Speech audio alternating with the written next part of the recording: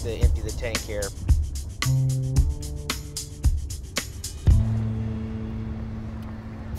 Mom, what? Could I had anything to drink except water?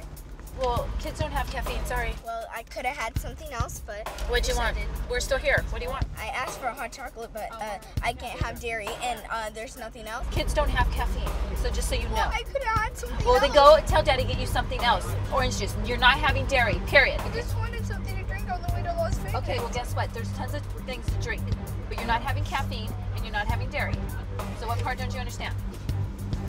Asia on caffeine will be my nightmare, and she's not going to have any dairy. We don't want her having mucus in her throat before she's on that stage at Planet Hollywood.